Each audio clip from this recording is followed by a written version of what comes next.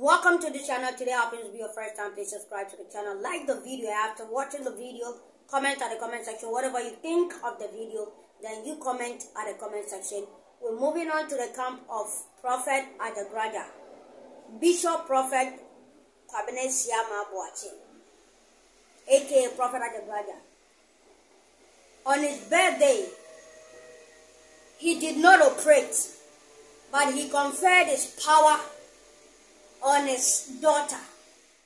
He transferred his power to his daughter, and the daughter also operated spiritually. Power day, who's a man day? Monday, where power to them. Let's see the transfer of power from Prophet AJAGURAJAH to his daughter. Let's go check out the video.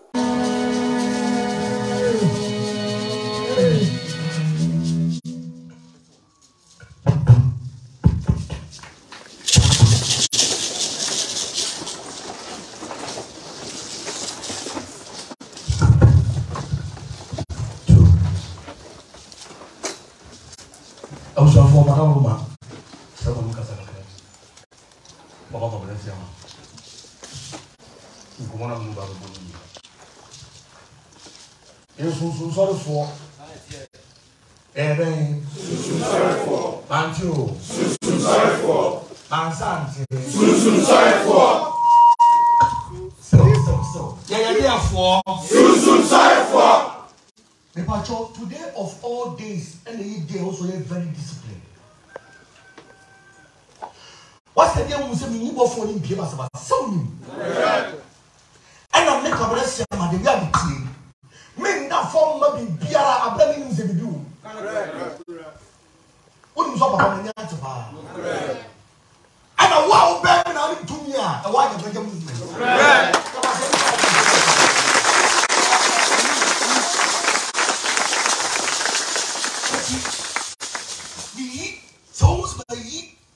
Susan will be appear a dangerous day. And then when you marry, and you can consider your casa. Susan Cassie will fiancé. That's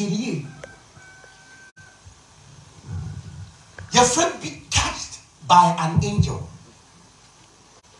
Now a TV series yellow we. What will shape you? Touched by what? An angel. Come let's say man. Same, when I sat also, and our problem be how now, Bamanim, not difference forward. I am no man because men are soon good to me. The war, and I'm about to friend do trap person. I'm not the young girl necessary and was a power.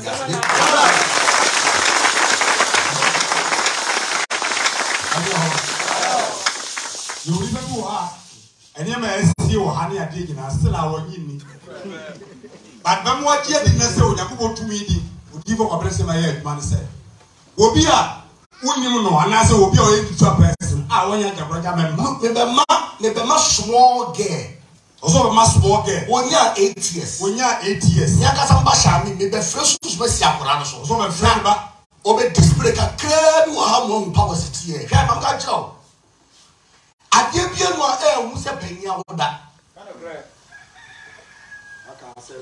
Bibiano who said penny in our water. Unya no me, Unya. God the Baptist are pleased at them. God the Baptist was Russia for, was Romra, was Herod, was Robia. But small girl, 18 years, to me, he tried John the Baptist because he did it Papa birthday.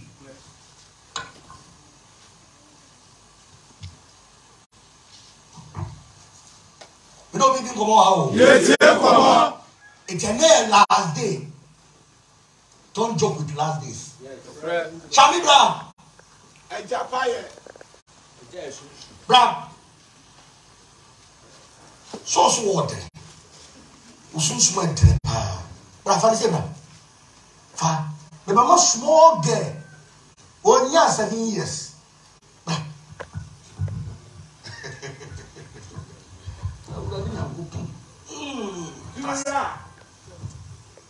The first woman never see and Mamma Corona transit. Nebra Coran. ba kora na ni ma pegaza katwani na kan se mo say we ntina me wa AJAGURAJAH movement ofo ye ma me ka ma du a ma me senchirani na ma kwa ndi sa bo ade no da to ani se na afi ya hwe na obi onim kwan David obi onim kwan mu dinu ya ne de otimi decide so be kire otimi decide so be ma wo boy e to no obi onim kwan e bi agora ye careful no bet ma da no kwanta so let's go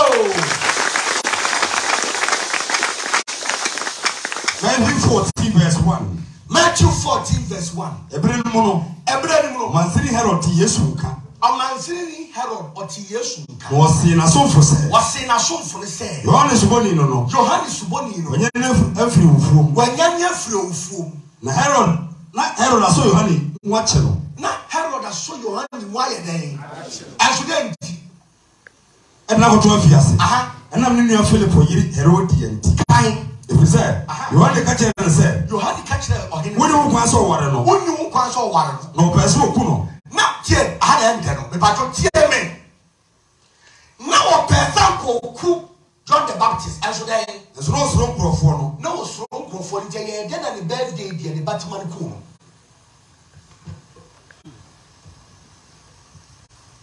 I just a simple question that people say. Anytime you go to a brimpong and you go to me the birthday, no, and your normal you not in your free birthday, nasi. Deep cares and deep blessings. And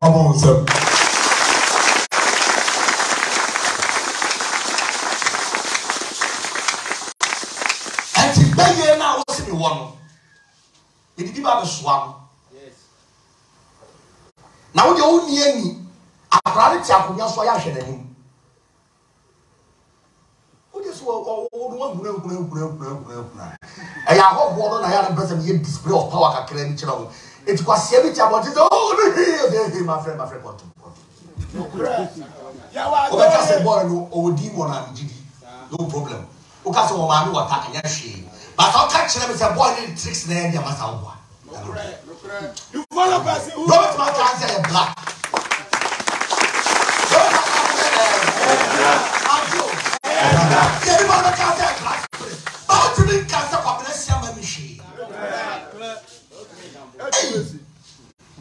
You follow person who know road.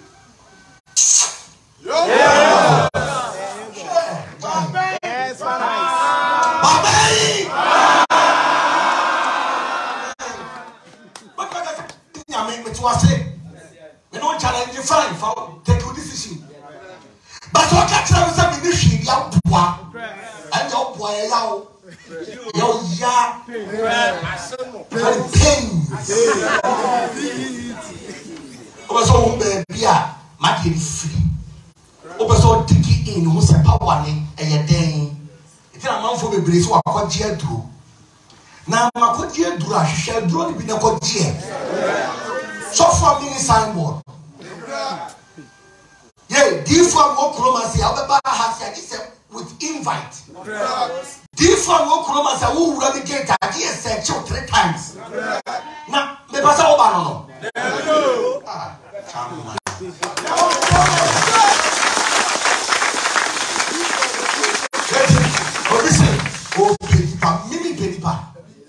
Now, the very one to a pay family more than I've been body and one month of common invitation to the birthday program.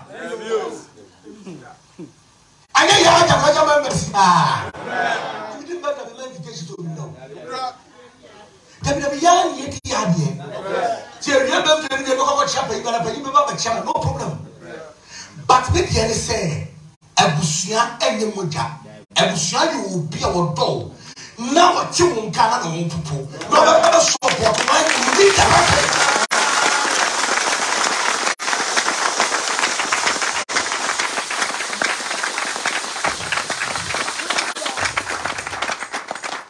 We are over Cotonou, Pigeons are not cut away. So small, but some idea. How we coach you? Small girl. I spent almost 5 years. How old are you, Shabi? 5 years. Small girl. Say, see, I'm going to study. If you are from where normal girl. Maybe I may be from here. And the crowd was a motive, and the man of Fracorano. And the crowd almost every day. Exactly. And the crowd almost say, I am Bosomo. But a friend, Bosomana, man of Fracorano. Now, what's your father, Bosomana, and the Masumana, man about check.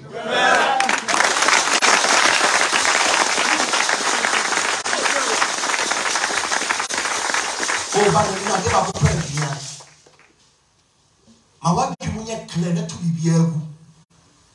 Problem be a war fear, war human forgetting. Have a clean mind. Come to her. If you react to her touch, that means that there is something wrong. We need to solve it immediately. At once. So much about your customer. I know. You go to the best of trade and say, oh, you will come in and trade up community. You go for Bosomo. Bosomona was the one because of Frank Bosomo. What's the better Diabra? And I was better than Isaac. You was what did you cover that? And I can't give me.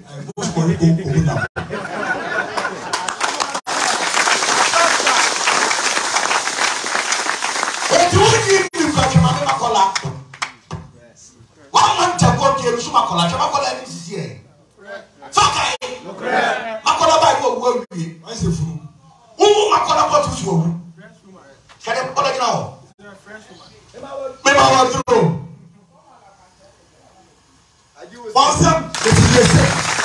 Yes.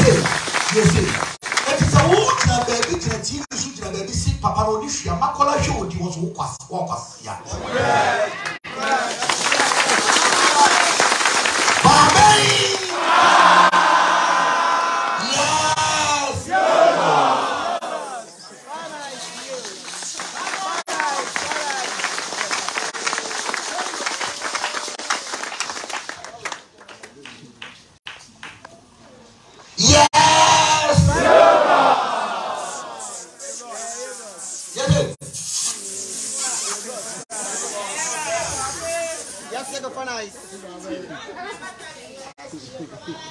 See, I am a brand ambassador.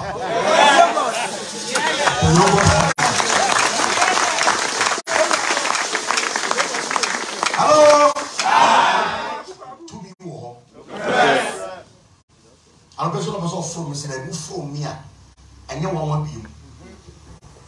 But they bad in bro.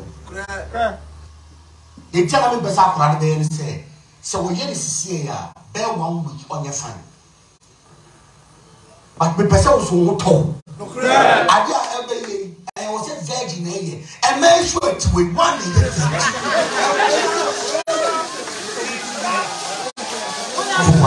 But a virgin woman, arrow, sheds a virgin woman, and you brother.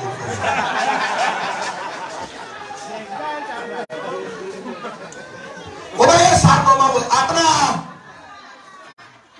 I have a brother. Why am I? What's the matter with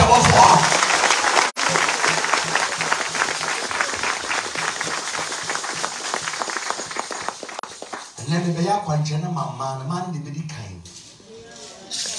Yeah.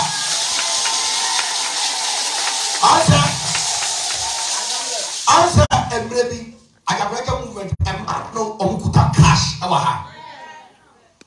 And I am now what's it to you have a bad later and you told me no man, you go to say that me daddy at the share my man. Sometime, and my man starts so willy. And then, nobody. Oh,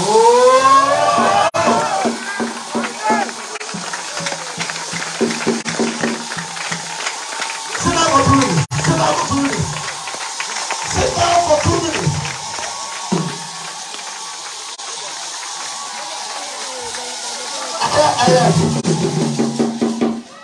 And they are pulling out so many too. Another day, maybe Mammy Baba will see I'm a soon people.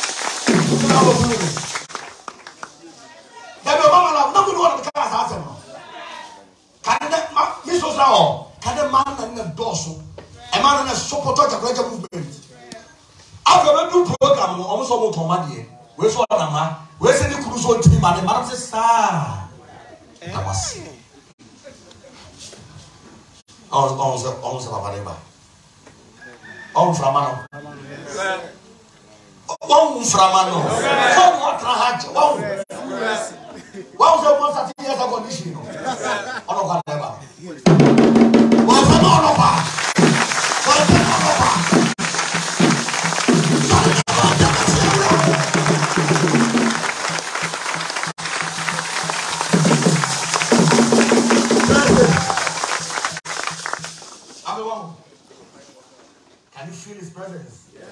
Yes. I can't know you more PM. I'm so much. You're more than you're more than time. Thank you, my way. Thank you, my Thank you,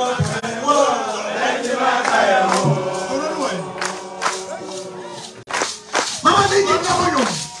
Thank you. I'm over here to watch it. Wait. Hey, once again.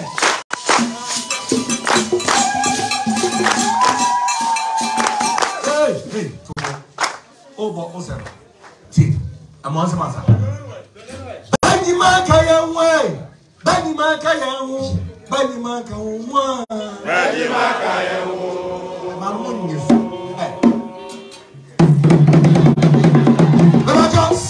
Bebajo, I can go to Kanko to your to be bring and I'm in Chama. Bebajo, what do you want? I'm going to happen. Bebajo, Monaco, I 24, I know whom you go you, Benny Makaya away. Benny Makaya, Benny Makaya.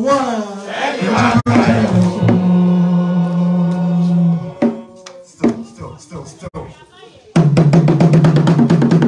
Benny Makaya away. Benny Makaya. Benny Makaya. Benny Makaya.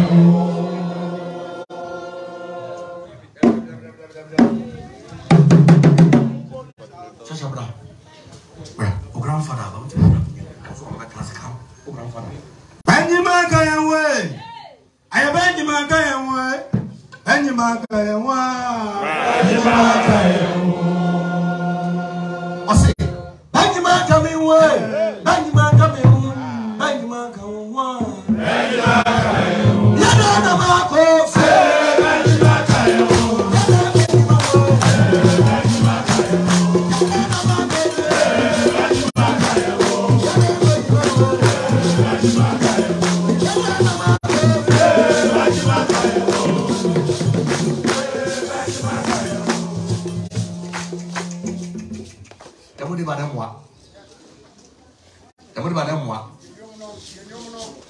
Benny man coming way.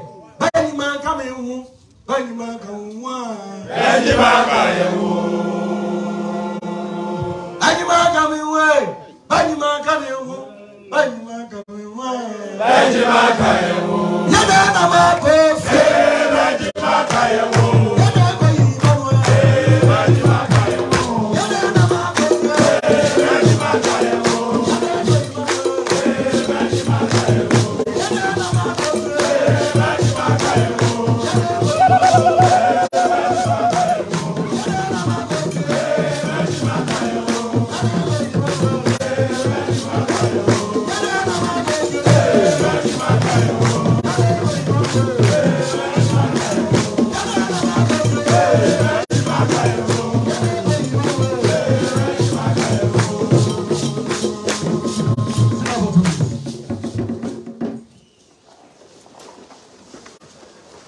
Baba chikishira Qur'an. So mane. Yana mbano.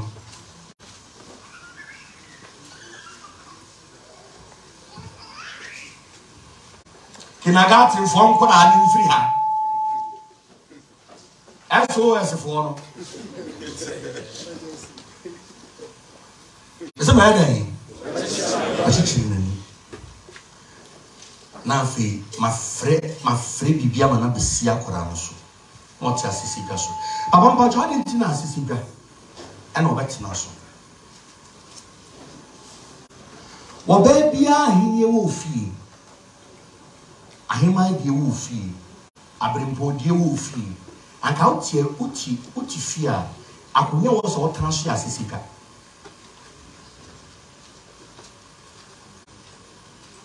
So much about your Ayo. The commission is on bar. Bia, he knew fee. And I've been upon some more fee. I couldn't also got transfer fee as a cigar. So far, I'm kind of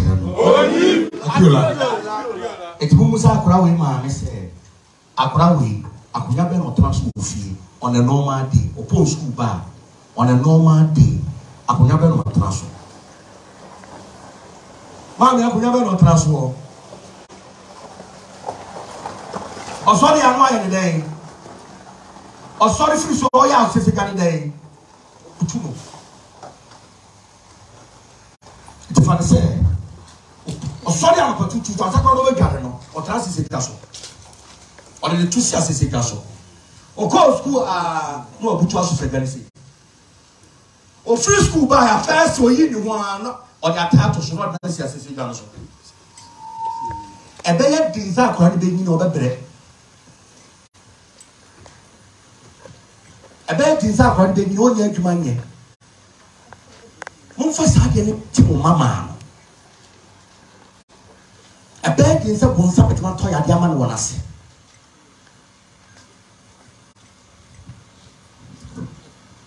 So what's the problem? I also buy the movement of chill soon. Yeah, Sauna. Yawadoye.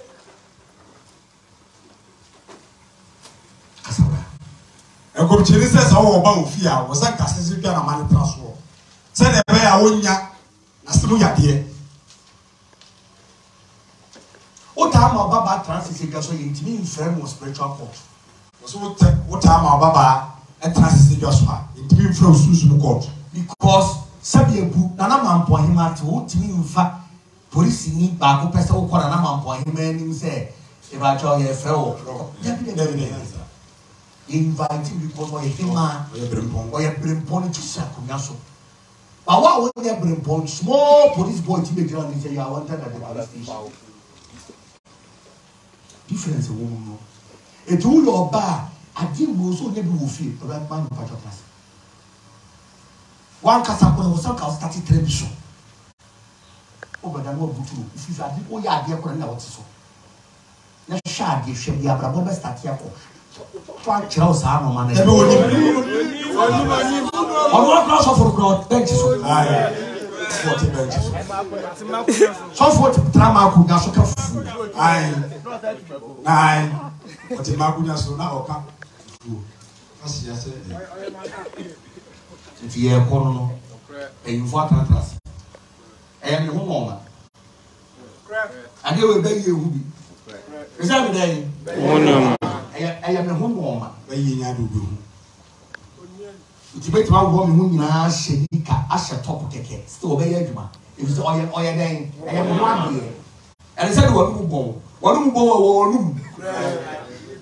am one here. One bone. You put your craft. What do you go to?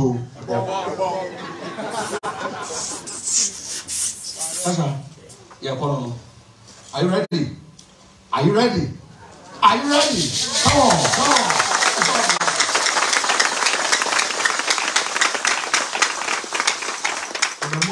The one hallelujah is here. What? Who not it? Who hallelujah? But also hallelujah. Obey here. What? Offer of penny AJAGURAJAH hallelujah. Some guy can come and hallelujah. But this time we can't go. You see, Abraham, it was to describe. I own both of your project. You want to describe what you're man. To say what you need, Jack. Second, that's a cancer now. One reason now, none at top mine. said, come to.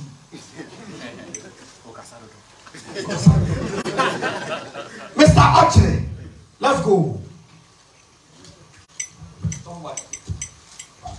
Mr. Mamano, Benny, Bungo to be, or Peter Wilson. Jan Gelocuccio, and the other what not up to muscle. Whatever the reaction may be, I'm opinion. And then the person I give you to be better bravo so. A soup be a do be better bravo so. A man be a do be better bravo so as he ever pump program, let me water.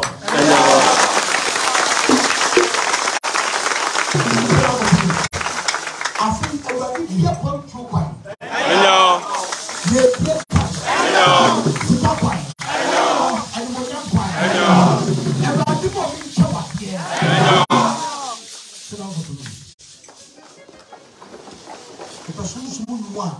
I'm not dreaming. But again, this should be. Then, the pet sister and then on no hand. Yes, sir. AJAGURAJAH. Till I put my fire on the belly. Shani, come in this.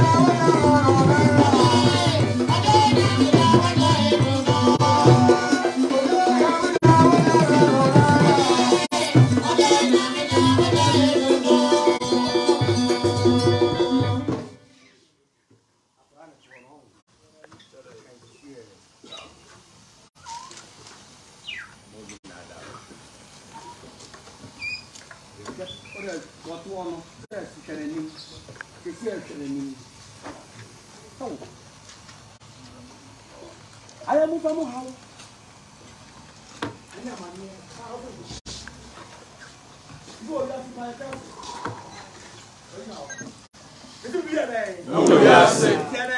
Careful.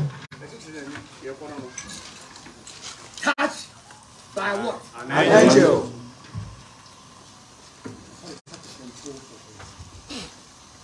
You don't react.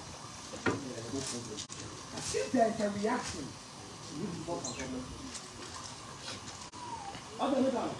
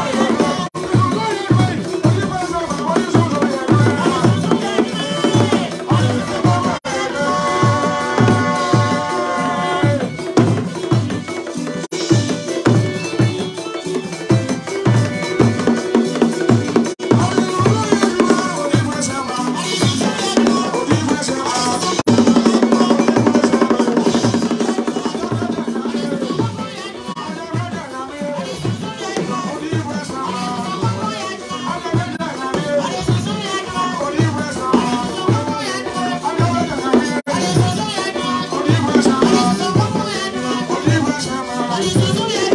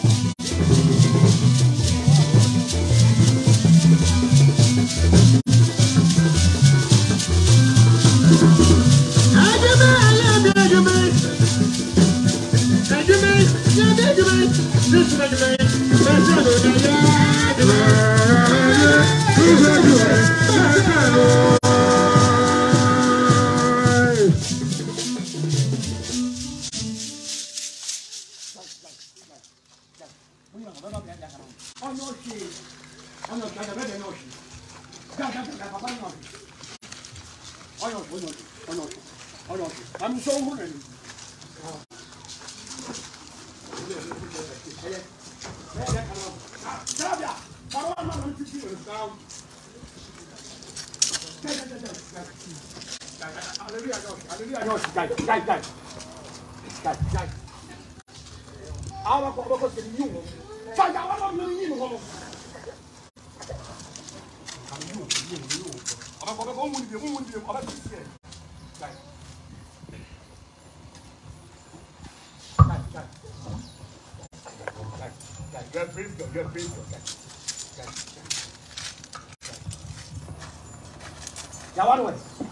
You know what?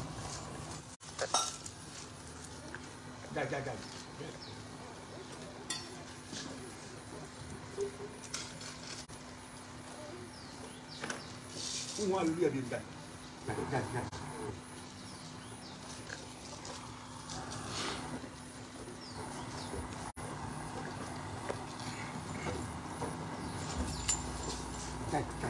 You.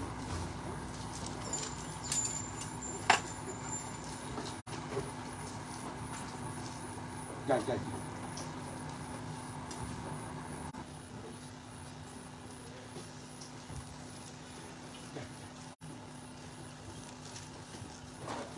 Hallelujah, that's so.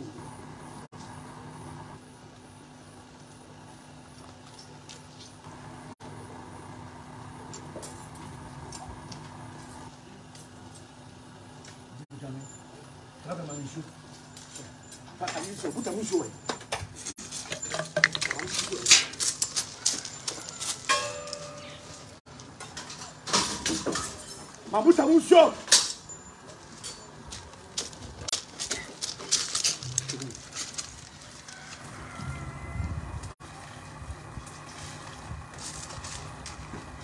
Kami, we okay. Come on. Zebra.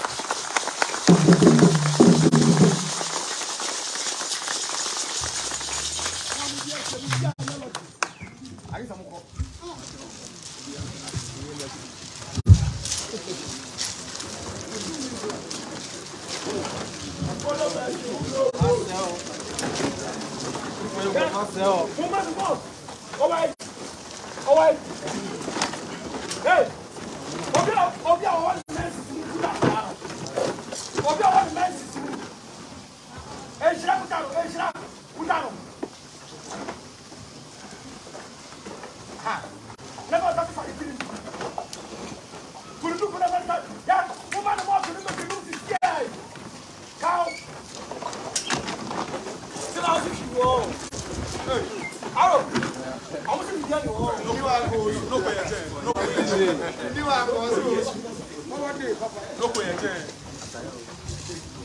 Anyo. Kumshin sister la out was a shino.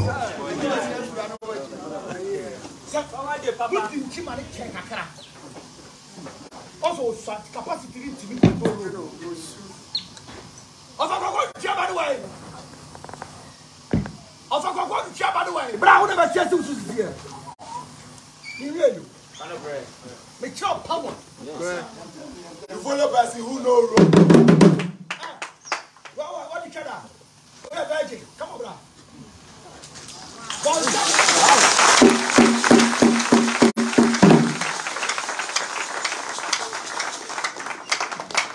What are you doing here? Make a partner in the baby. What did you say? 20 years. That is coming.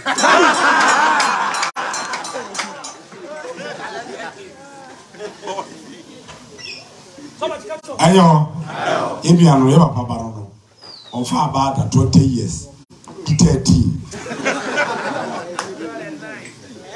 25 years. I thought I knew the way on the front of that. We are 25 years. And if you are a discipline, I want the other so they are not one leg.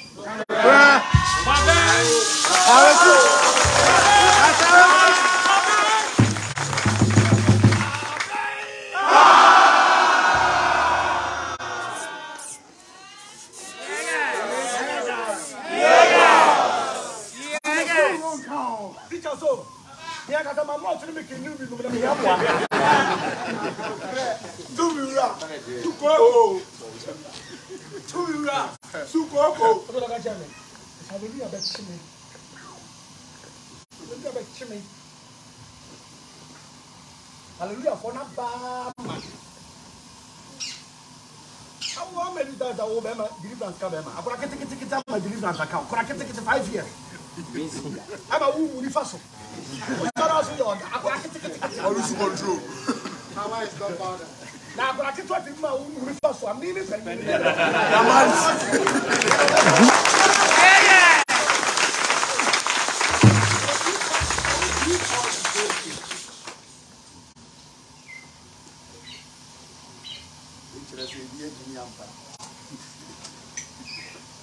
Second batch neighbor. The fresh spirit among us yes, life and color. I'm a message children, my daddy next. Who was showing you what to tell your ban I am. You make a power.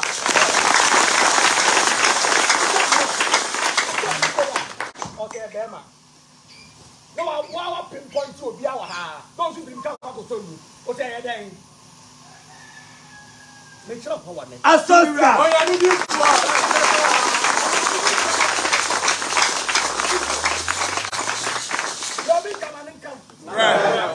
what I need me. Are you here? Nadia, forever and never was what you know. Adia, there be our Nantia. That was what to be with here. Who put the corner of my shoes will be your idea. Asoska. We are ready for Casaba. We are too tall and free. I hope you. But he said that I can put the corner. Our crowd was, hey. Who will run? I should have gone to hey. Ajaguraja.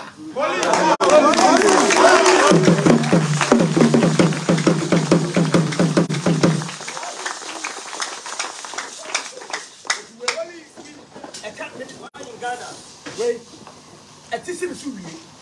Nama antiya. Wafa.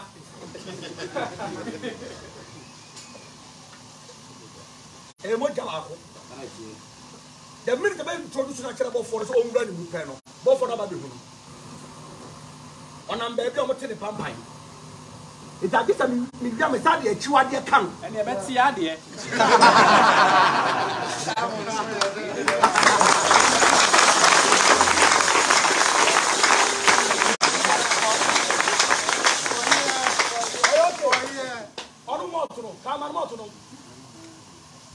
Can you rubber chammy? You have that one. Come and shake me. Can you come?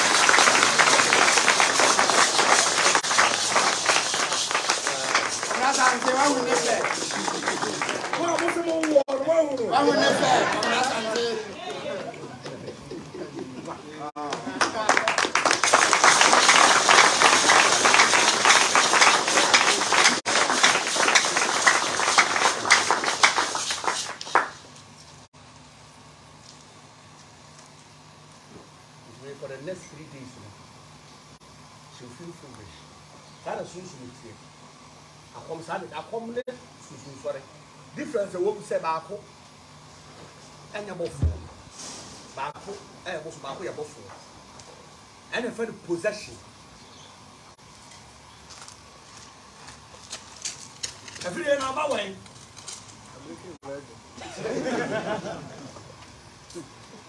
Toma se cabia, a mim não ayo eles usam no muxia e agora eles se amam usam no muxia vai para eu bebre a nebe usam usam susu muxia é boa é dizer bem uma vez matia to because bem mais como é dele é na enyi hwini é bem a kura que tu tiver so bem memu ma bem ma no emu no faso é dizer ele fie shi ni ya na bibi wa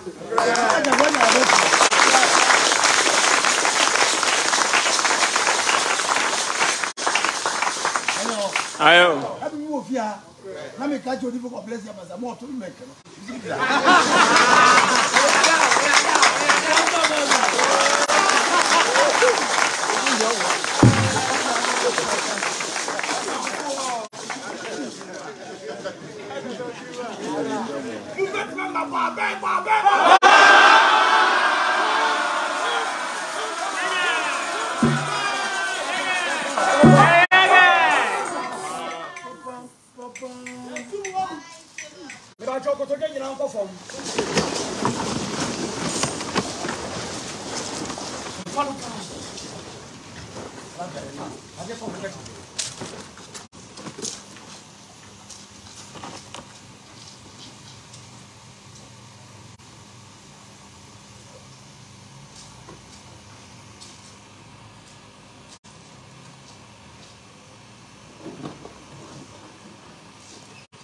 Zra mi do ase.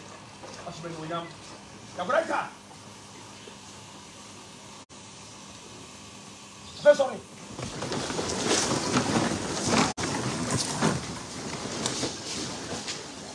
And I am in a mere tomorrow. And I apprentice the quality of yes.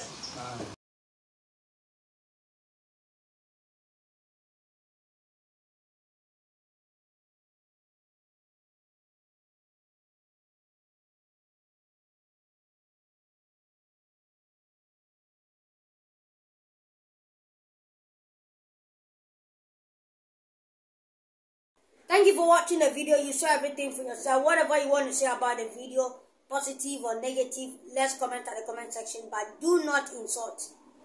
Anything you know about whatever he did, angelic possession on the child, whatever you think of it, whatever you know about it, expression of view, expression of opinion, whatever you want to express on, let's comment at the comment section. Let's discuss at the comment section. If you want to analyze or assess and then let people understand how it is done, just do that at the comment section. Thank you so much. You can also share for other people to be notified of what is going on in the camp of AJAGURAJAH.